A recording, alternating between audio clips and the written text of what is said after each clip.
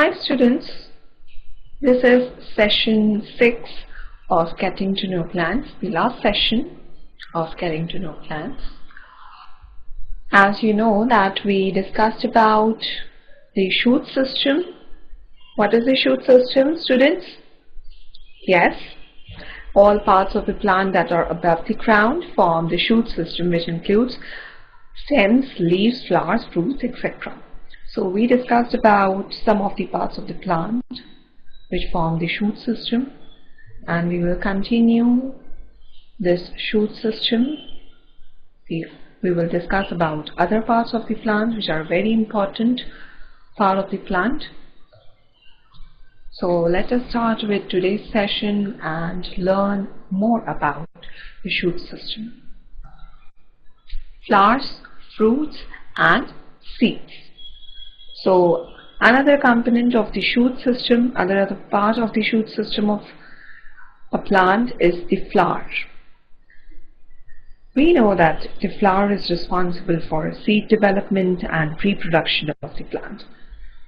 So there are main flower parts in the plants, and they are sepals, petals, stamens and carpels. So all of these parts, the flower parts, out of all these is the stamen, which is the male portion of the plant, and the carpel, which is considered to be the female portion of the plant. So now let us discuss about this reproductive organ of a plant, a flower. So what do we call a flower? Yes, the flower is the reproductive organ of a plant. Now here you can see the beautiful picture, the diagrammatic representation of a typical flower. The first part here we can see is the petal. So what are petals? Yes, they are colorful structures that surround the inner parts of the flower. Now here you can see how beautifully it covers the inner parts of the flower. Then it is the stigma. Then comes the style. Stigma is present over here on the tip, and this is the style which connects the stigma to the ovary. So it is a tube-like structure. Then comes the sepal. Sepals are green leaf-like structures at the base of the flower. Here it is the base of the flower. You can see here, this is considered to be the base of the flower, right? So sepals are green leaf-like structures which are present at the base of the flower, and they protect the flower during its development and support the petals when the flower blooms. After that comes the stalk. This is the stalk which attaches the whole plant, which attaches this flower to the other part of the plant. Then comes the stamen. Stamen consists of anther and filament. Here you can see that these stamens are the male reproductive parts of the flower, and each stamen has two parts. A thin stalk, this is the thin stalk called filament, and a knob-like structure present on the tip of this filament is anther. The anther produces a powdery substance called pollen. So it is this anther which produces a powdery substance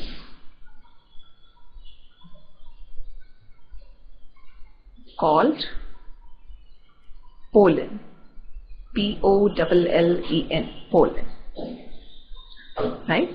So these are the beautiful parts of a flower. This is ovary, and ovary consists of many ovules inside it. So always remember that stigma, style, and ovary. These three comes under one important part of the plant, which is considered to be the female reproductive part of the flower, called as carpel.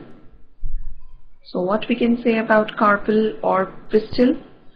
Carpel or pistil is the female reproductive part of the flower, and it has three parts: a sticky top portion called stigma, an enlarged base called ovary. This is the enlarged base which is attached with the sepal called ovary, and a stalk called style. So stigma, style, and ovary, these are the main three parts of a carpel, female reproductive part of the flower. So this stalk, which is called as style, connects the stigma and ovary, and the ovary contains tiny balls-like structures inside it known as or called as ovules, which later on become seeds. So these all are the beautiful parts of flower. So let us now discuss more about it. Yes, petals are colorful structures that surround the inner parts of the flower. Carpel or pistil is the female reproductive part of the flower. It has three parts: a sticky top portion called stigma, an enlarged base called ovary, and a stalk called as style that connects these two, stigma and ovary. And the ovary contains tiny ball-like structures called ovules, which later on become seeds.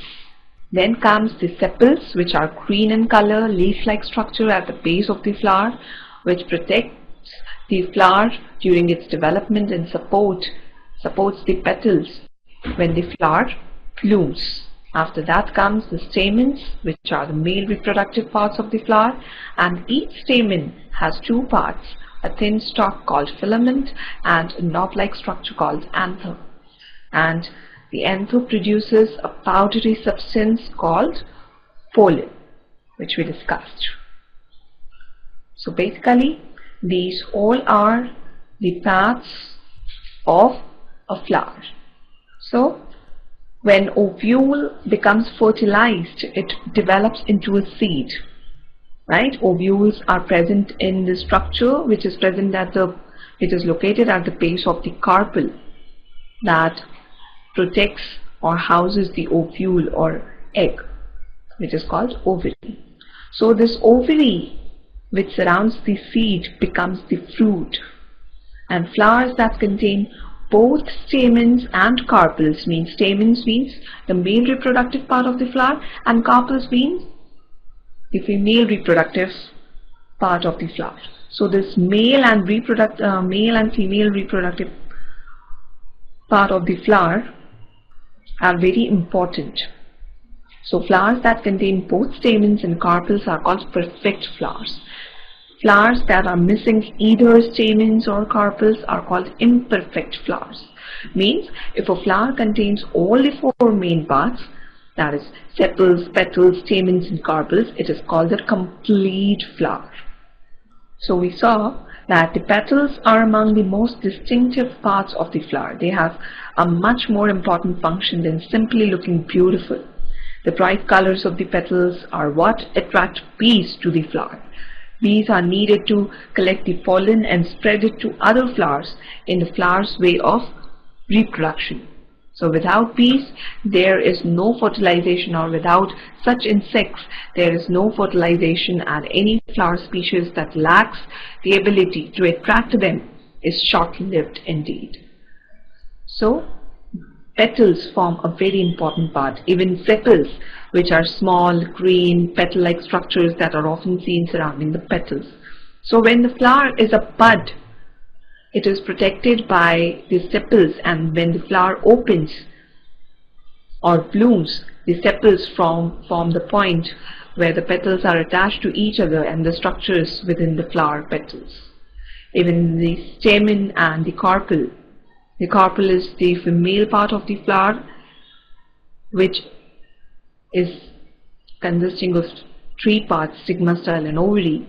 The top of the pistil is the stigma, which receives the pollen from the bee or other insect that transfers the pollen, and the style connects the stigma to the ovary, which is the portion of the flower that is fertilized by the pollen. And after fertilization, the fruit or seed grows within the ovule. So flowers may have one or more than one ovule. Even the stamen, it is the male portion of the flower. Most flowers have 6 stamens arranged inside the corolla. Corolla means the petals of the flower. And the stamen is made up of stalk called the filament and a structure on the end or on its tip called the anther. So the pollen is released from the anther, where it is spread by insects, wind or water, and then the fertilization takes place. So for a flower to develop into fruit, the pollen grains must be transferred from its anthers to the stigma. So this is a very important thing. For a flower to develop into a fruit and form seeds, pollen grains must be transferred from its anthers to the stigma. Means anther, which is a part of the male reproductive organ of the flower, to the stigma, which is the female reproductive part of the flower. Right? So what do we call this? The transfer of these pollen grains? Yes, there is a term known as pollination. You might have heard about it. Or you haven't? Then let us discuss about it. Yes, pollination. The transfer of pollen grains from an anther to a stigma, means anther means male part, to a stigma, a female part, is called pollination. So there are many flowers which are brightly colored and have a sweet smell to attract insects such as bees, butterfly, etc. So always remember that pollination is possible by wind, water or such type of insects, through which the transfer of pollen grains from an anther to a stigma takes place. So what happens when the insect or the bee, here we take an example of a bee, when it sits on the flower. Sorry, this is not this is an insect. Right? So when an insect sits on the flower, the pollen grains stick to its body and may be rubbed off when it reaches other flowers. So in turn, what happens? Pollination occurs. Right? So here it is the beautiful diagrammatic representation of pollination, where insects act as pollinating agents. Remember that not all photosynthetic plants appear green in color. So there are some plants such as coleus in which the green color is masked by other pigments, and then the pollination takes place in such plants. So remember that a flower is a leafy shoot containing the sexual organs of a flowering plant. It is adapted for sexual reproduction, and it is composed of 4 sets of modified leaves like carpel, stamen, petal and sepal. So carpel is the female part of the flower, which consists of stigma, style and ovary. Stigma collects the pollen. Here stigma. This alone is not considered as pistil. Here we cannot say that this alone is a pistil, but we can say that this whole portion is a carpel or pistil, because the tip is the stigma, this is the style, and this is the ovary, which has ovules, tiny structures or ball-like structures which has ovules, or we also call it as eggs. So eggs or ovules, that means one and the same. Right, so stigma, style and ovary are the three main parts of a pistil or carpel. Right, here is anther, which is produced from where it is produced. Anther is the pollen from which the pollen is produced. So we can say that stigma collects the pollen from the pollinating agent or any insect. Here we consider bee, a honey bee, an insect or wind. So it collects the pollen from the pollinating agent. Stigma collects the pollen from the pollinating agent and chemically stimulates the pollen germination, while the style positions the stigma for effective pollen collection, and ovary is the site of fertilization which protects the developing seeds, which aids in seed dispersion. Whereas stamen, it is the male part of the flower, in which the anther and filament are very important. Anther brings about the pollen formation and releases the pollen. It releases the pollen. And filament positions the anther for effective pickup. This is the filament. So this filament positions the anther for effective pickup of pollen by the pollinating agent, like a bee. And petal attracts insect pollinators by color, food reward and fragrance, while the sepal protects the flower bud and support the petals of the open flower or the bloomed flower. So remember that there are the adaptations of insect pollinated flowers, like they attract pollinators by brightly colored petals, petal shape, pollen or nectar or fragrance. So these are some of the chemicals which are released into the air, and pollen collection is then followed by the insects like bees. What will happen? That this bee will fly on to this flower and a pollen will stick to the insect, which stays in contact with anther until insect arrives. Then pollen capture by flower takes place, where sticky stigmas, so that pollen from the insect will transfer it to them. Now when this bee flies to another flower where stigma is present, which is the sticky top portion of the female part, that is carpel or pistil, what happens that pollen collection is done by wind very smoothly, which is easily removed from anther, and this small pollen easily is transported by wind as well as by bees. So pollination can take place by insect, by wind and by water. So pollination is a very important step over here, because it leads to the creation of new seeds that grow into new plants. But how it works? It all begins in the flower. Flowering plants have several different parts that are important in pollination. Right? So to be pollinated, pollen must be moved from its stamen to the stigma.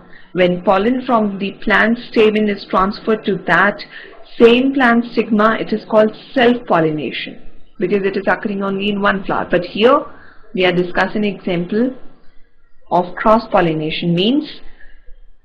Cross-pollination means it occurs from one flower to a different flower, not the same flower. Right? So how does this pollen from one plant get moved to another? Yes, it can be removed by, or it can be transferred by insects, like when animals such as bees, butterflies, moths, flies and hummingbirds pollinate plants. It's accidental. So they are not trying to pollinate the plant. Usually they are at the plant to get food. But the sticky pollen or a sweet nectar made at the base of the petals stick to them. So when feeding, the animals accidentally rub against the stamens and they get pollen stuck all over themselves. So whenever they move to another flower to feed, then some of the pollen can rub off onto this new plant's stigma. And finally, plants that are pollinated by these animals or insects often are brightly colored and have a strong smell to attract the animal pollinators. So another way plants are pollinated is by wind and water. So since they do not need to attract animal pollinators, they can be dully colored or unscented. So insects pollinate those flowers which are brightly colored, and in this way pollination takes place. So I hope you are clear with this term pollination. Yes. So what happens after pollination? Yes, let us now discuss about seed. After pollination, the ovules change into seeds. They become seeds. As seeds form, the ovary swells and changes into a fruit. The ovary, the structure which we saw. What is ovary? Yes, it is the very main part, important part of carpel or pistil, right? The ovary contains tiny ball-like structures called as ovules, which later on become seeds, right? So if it gets sufficient water, air and warmth, a seed will produce a baby plant. So what is the seed? The seed is a modified ovule which is produced after the fertilization of the ovule. So it protects the dormant embryo and it nourishes it during its development and germination. Right? So to study the characteristic structure of the seed, it is soaked in water for about 12 to 24 hours, and the seed usually consists of many parts. Right? So here we can see that there are seeds which are present inside a pear. Same way, there are many such fruits in which seeds are present, like in tomato, in apple, in papaya, in watermelon. So what we can say about seeds? Yes, the ovules change or become seeds. As seeds form, the ovary swells and changes into a or becomes a fruit. Right? So here we will now discuss about the structure of a bean seed. Yes, this is the structure of the bean seed. This is the outer side of the bean seed, which looks like this, and this is the inner side of the a bean seed. Right? So a bean seed is flat. It is kidney shaped, having a notch on one side. Here you can see this is called as a hole. And there is long white scar along this hole. So the seed is attached to the inner margin of fruit, and a small pore is also located at this end.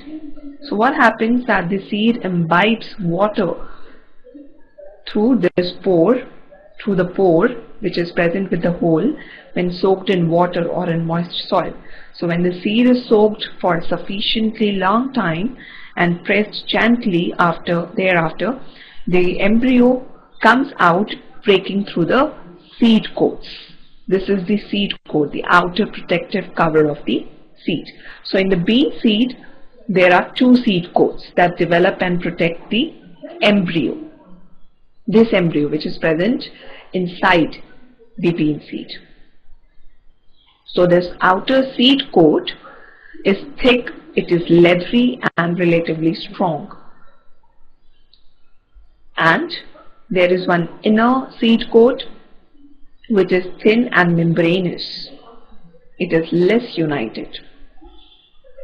And then comes the inner side of a bean seed, which consists of the embryo and cotyledon. So embryo is the juvenile form of the plant. It remains protected in the seed. and the embryo consists of two cotyledons that enclose an embryo axis. This is just one structure, but there are basically two structures, or the two cotyledons that enclose an embryo. So what happens? That embryo consists of two cotyledons. So there are two cotyledons in a bean seed. They are fleshy due to stored food therein. They are connected with each other along with the embryo, and the stored food is in the form of protein and starch grains. What are they? The stored food, or the cotyledons, they are, this is in the form of proteins and starch grains. Right, so since the cotyledons completely enclose this nutritive part during the embryonic development and become fleshy, there is no separate existence of this inner side of the bean seed. Hence, we can say that cotyledons play a very important role because they contain food for the baby plant. An embryo contains a young root. Here you can see this is the young root. So it contains the young root and a shoot which develops into a baby plant later on. And here it is the hole which allows water to enter the seed, and here is the seed coat which protects the embryo. So seed coat, hole, embryo and cotyledon all are the main parts of this, or all form the structure of a bean seed, which play a very important role for the reproduction of a new bean seed or new plant, a baby plant, which develops from this bean seed. Right? So that was all about the structure of a seed. So we discussed about all the parts which form, all the parts of a plant which form the shoot system. So do remember that shoot system includes stems, leaves, flowers, fruits, etc. Right? I would like to share some of the plant facts with you, that there are around 2,000 different types of plants which are used by humans to make food, and there are over 200,000 identified plant species, and the list is growing all the time. There are some plants which are carnivores, which gain nutrients by eating various small insects and spiders, and a well-known example of a carnivorous plant is Venus flytrap. You will be very amazed to know that bamboo plant can be a fast-growing plant, because some types of bamboo can grow almost a meter in just one day. So these are some of the plant facts which you should know. So that was all about the flowers, fruits and seeds which form the shoot system. So we discussed about all the parts of a plant, and I hope you enjoyed today's session learning about the shoot system. So we will meet in the next session with a new lesson. Till then, keep enjoying. See you.